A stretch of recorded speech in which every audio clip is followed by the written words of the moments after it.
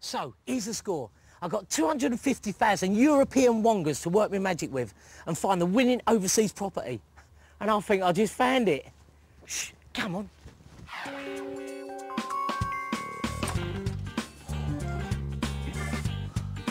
It's nice, isn't it? I knew you'd like this one. Open plan living area. Look at this wooden unit. Solid. And plasma. Check it out. I wonder if I'll get it out under my arm.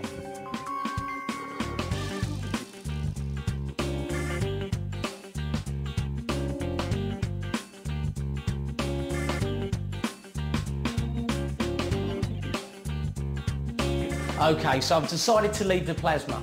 Well, they'll know it was me, wouldn't they? Next time. Nice kitchen, though. All the mod cons. It's even got a breakfast bar. And OK, I decided to have a glass of bubbly instead. Well, why not? I've earned it, haven't I? I'm on to a winner here.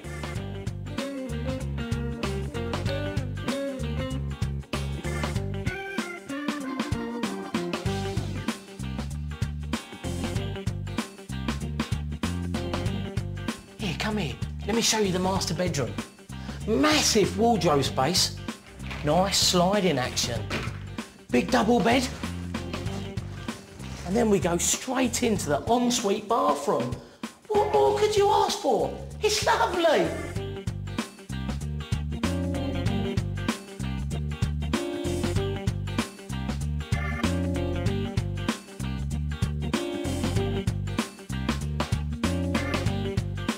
I like this bedroom because I'm rather partial to a twin. This is room number 3. Will it be number 1, the kids' room, number 2, the day room, or number 3, the guest room? The decision is yours.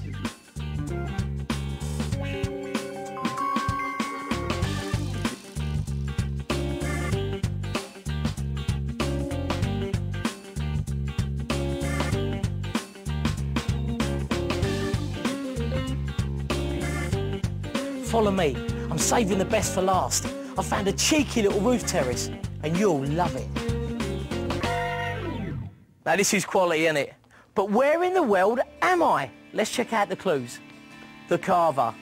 If you fancy a bottle of bubbly, but you don't want to splash out on champagne, a bottle of Carver could be right up your street.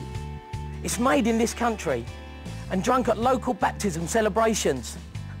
Even the baby gets a taster. Delicious! And the sombrero.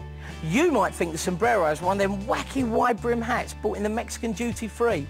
But the original sombreros were made in this country and a lot more tasteful. The name comes from this country's word for shade, and they were made for the local vineyards to protect them from the hot sun. Well, have you guessed where I am yet? Well, it's time to spill the beans. I'm in Spain. The new development of Tercia Real is proving very popular with investors from around the world, being snapped up. Now, if you want to see some traditional Spanish entertainment, then head to the town of Lorca, where you can visit a stud farm. This is a great day out, and even mixes flamenco-style dancing with dressage-style dancing. That might sound like a weird combination, but it looks fantastic, and the horses can dance better than me. And if bird life is more your thing, then the nearby national park of Sierra de la Cumbres has its very own population of wild flamingos. If you're quiet, you can catch a glimpse of these beautiful birds sifting through the lakes for shrimps. But if it's nightlife you're after and not wildlife, then Lorca's a place to come. It's got some great restaurants tucked away in the old streets and squares, and it's a good place to come for tapas because every bar serves a speciality with each drink. Now, So spend 250,000 European wongas here, and you too could be sitting back with a glass of bubbly. I don't think this property can be beaten. Join us after the break to find out.